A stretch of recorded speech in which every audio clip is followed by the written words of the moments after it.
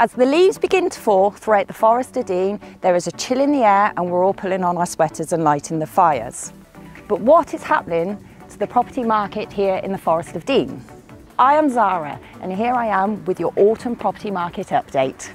What a year it has been for the Forest of Dean property market. We have seen record sales and lowest ever supply throughout the county. There is little sign of any significant lull in the housing market activity, and the demand from buyers still outweighs the supply of homes coming to the market.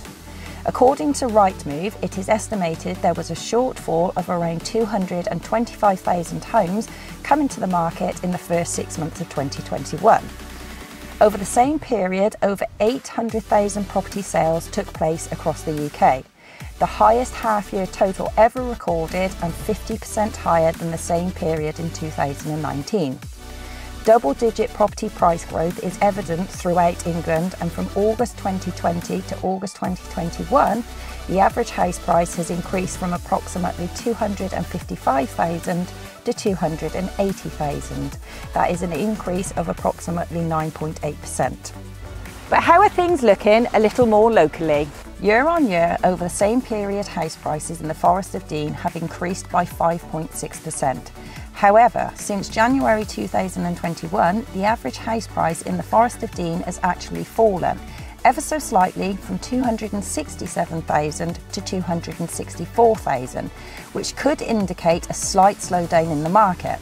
Throughout the Forest of Dean, there are approximately 1,052 homes advertised for sale, of which only 375 are available to buy, meaning 64.3% of all homes advertised are currently under offer, which indicates we are still very much in a seller's market. This October, there was around 112 properties launched to the market in the Forest of Dean, compared to last October, where there was 156 properties launched to the market, a fall of around 28%.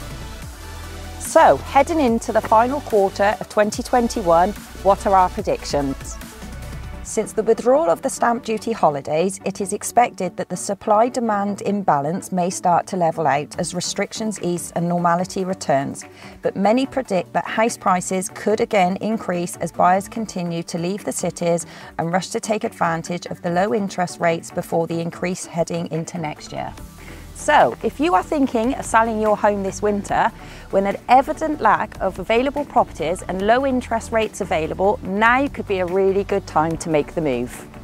So whether your decision is to sell or to stay, if you have any questions about the property market, I'm more than happy to have a chat.